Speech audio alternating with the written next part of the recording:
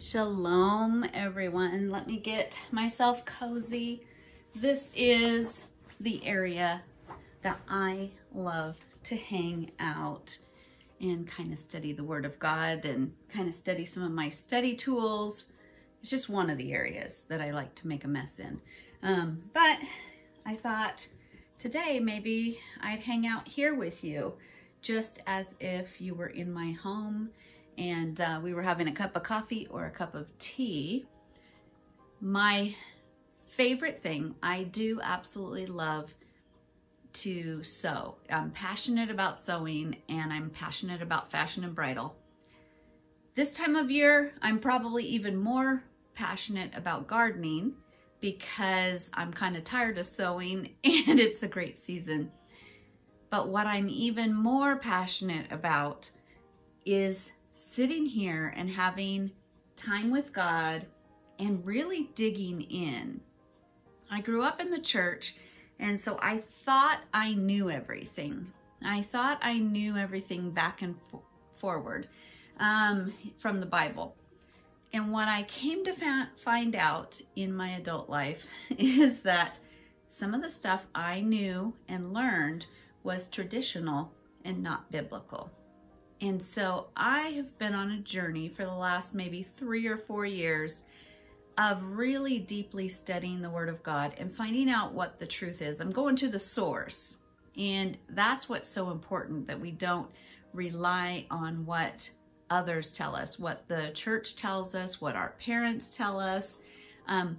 We don't, we can't get everything secondhand. We need to go right to the source. And so today is Friday. It's the day we normally will study the Bible together. We're walking through the Gospels. And even though the lighting is not great here for videoing, and probably the sound isn't great here for videoing, I just thought I'd bring you into my happy mess. So let's go ahead and grab our Bibles, and then I wanted to chit-chat with you. We are going to be, and let me put it on the screen, the beheading of John the Baptist. And so we'll be in Matthew 14, 1 through 12. We'll be in Mark 6, 14 through 29. I think that's the one we're going to read if you want to leave one open. Luke 3, 19 and 20, and Luke 9, 7 through 9. So if you want to grab your Bible and a cup of tea, and maybe you just want to grab a blankie and maybe an animal to cuddle up with, which I'm sure I'll get one here in a minute. They've been kind of hovering around me as I'm cuddling, and I'll be right back.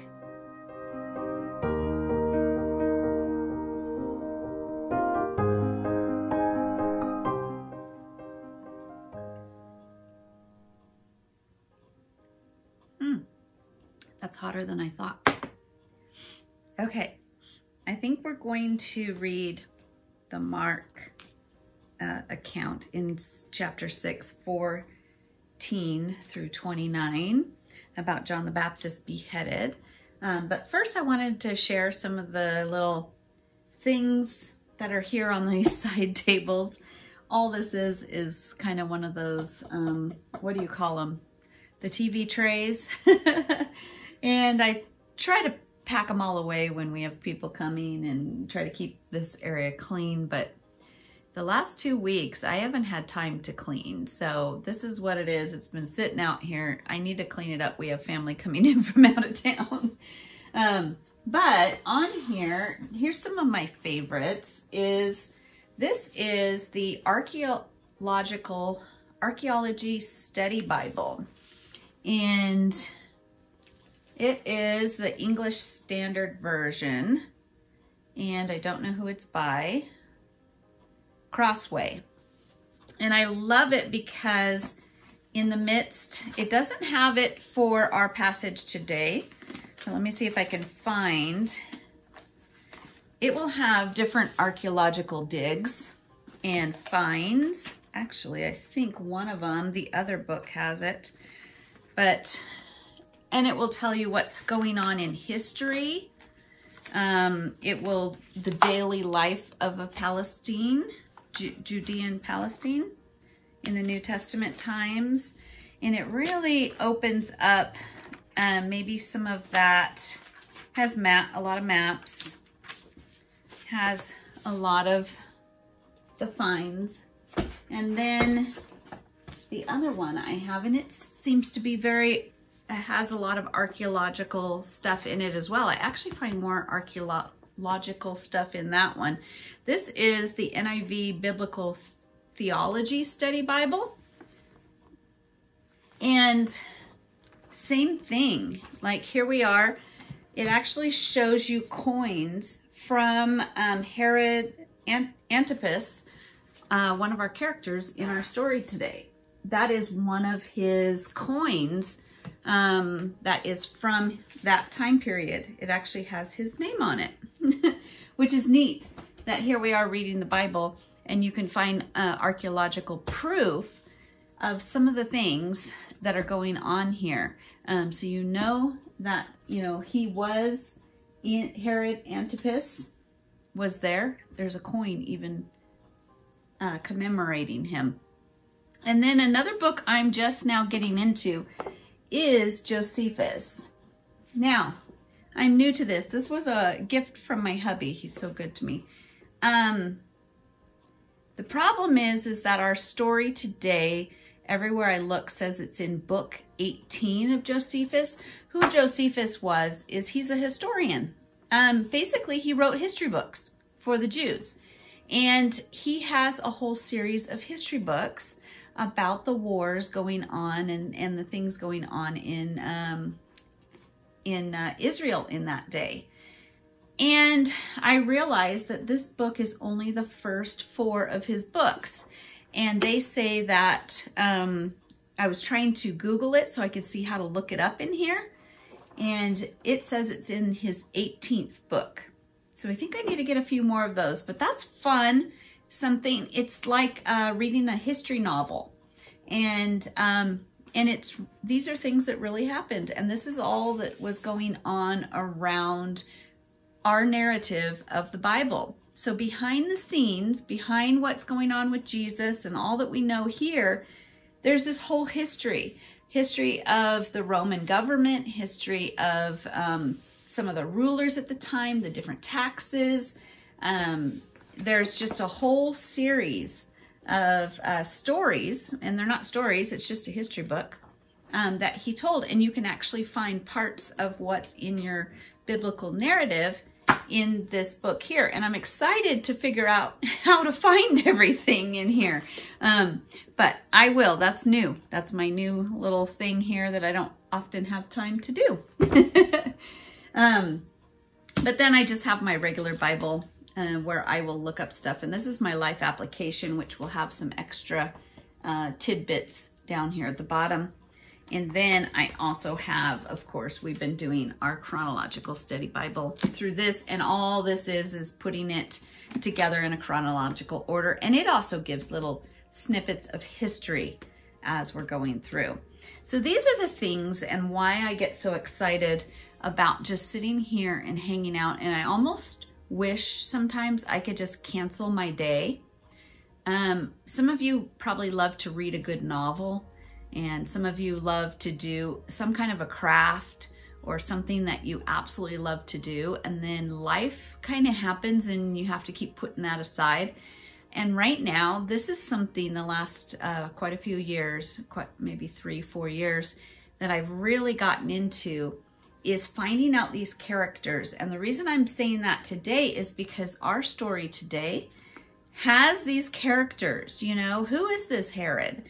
And why is, his wife so upset with John the Baptist? And it's because when we read through Josephus and we read some of this history that's kind of behind the scenes, plus the Bible, we find out that what was really going on. There was a war going on between 2 countries. There was Herod who marries a gal from this other country that they are in war with. And it just so happens that he's still married. He sends off his wife and he marries this other gal who's actually also married. And the trick about that is she's married to his half-brother. So she divorces his half-brother. See, it's like a soap opera. This is what I'm saying. These characters are great. And if you really dig in, you find some really interesting stuff. So she divorces her husband, and Herod kind of sends off his other wife, marries this gal who also, here's the kicker, is also, I think, his niece. They're all related. So this is what I'm telling you, that the Bible is not boring. The Bible is definitely not boring.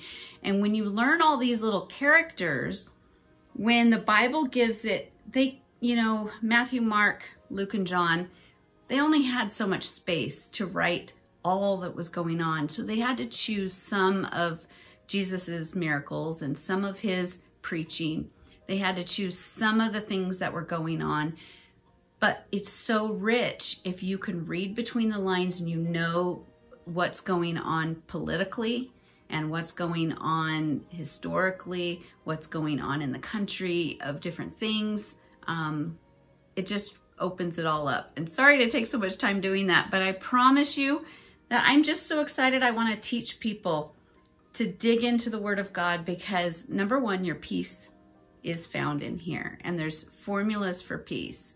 Number two, it gives you life examples of how you could make better decisions and how you can, do this or that. And number three, it tells you how not to do things. You can use these examples for inspiration or for warning not to do things the way they did. So let's go ahead and read our chapter in Mark 6, 14 through 29.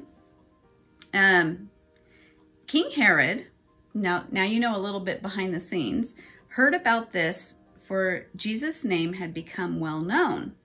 Some were saying John the Baptist has been raised from the dead. Okay, so this is what I'm saying. The Bible, it just goes straight to King Herod heard about this. So Jesus had been doing all of these miracles, and he raised a girl from the dead. And so it's getting all the way to the courts. Jesus has kind of become a little famous. Now, this is going to give you now a forward and then a backstory. So what this is saying is that Herod is a little bit worried about all of these miracles that Jesus is doing. And he's feeling guilty because he actually murdered John the Baptist. Now we're going to find out how he did it. Some were saying John the Baptist has been raised from the dead, and that is why miraculous powers are at work in him. Others say he is Elijah. Now, there's a whole other study. We're not going to get into half the things you can study. You could just study this passage. You could go back into the Old Testament. You can find out the prophecies that said that John the Baptist, or said that an Elijah type person would come. Elijah would come. So others say he is Elijah, and they're saying that of Jesus, but really John the Baptist was the Elijah type person. And still others claimed he is a prophet, like one of the prophets long ago. But when Herod heard this, he said, John, whom I beheaded, has been raised from the dead. He's like, oh no, John has been raised from the dead. He's come back to haunt me. And now we're going to tell the story of how he put him to death. For Herod himself had given orders to have John arrested, and he had him bound and put in prison. He did this because Herodias, his brother Philip's wife, whom he had married, for John had been saying to Herod, it is not lawful for you to have your brother's wife. So Herodias, that's her, nursed a grudge against John and wanted to kill him. So she's living the good life with Herod here, and maybe she didn't like her first husband. And this is kind of her uncle as well. It's just a whole weird thing. So now John the Baptist is telling him and her, you guys are sinning and you are not doing what God wants you to do. Now, here's another little thing. They worked kind of for the Roman government, but they were Jewish, kind of king and queen.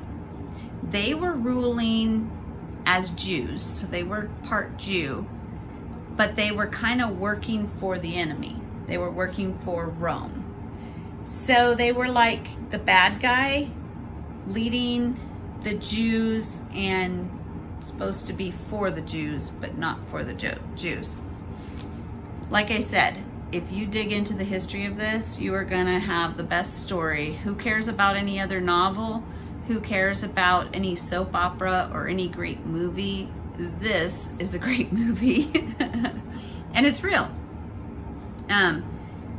But she was not able to. So Herodias, which is his wife, wanted to kill John the Baptist.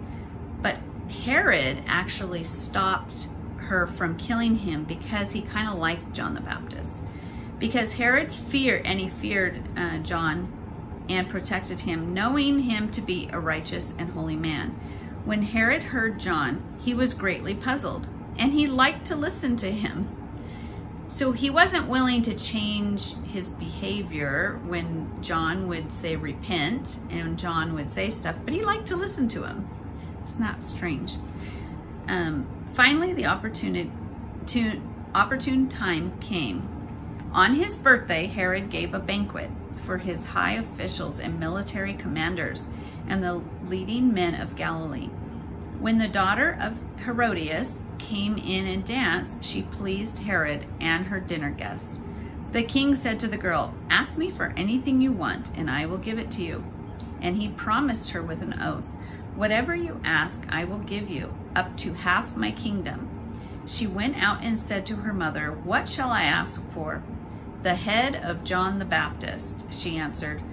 At once the girl hurried to the king with the request, "I want you to give me right now the head of John the Baptist on a platter." The king was greatly distressed, but because of his oath and his dinner guests, he did not want to refuse her. So he immediately sent an executioner with orders to bring John's head.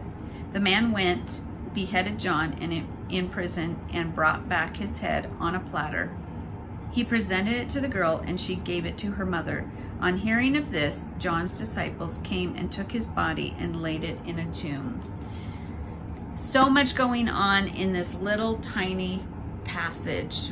So much behind the scenes. We have Jesus who's healing and teaching, and that's going on. Earlier in another video and earlier in our study, we learned that John the Baptist was in prison and actually kind of questioning Jesus. "Are you sure you're the one? Am I in here in prison for nothing?" And now he's been beheaded. He's gone to his death for speaking what was right.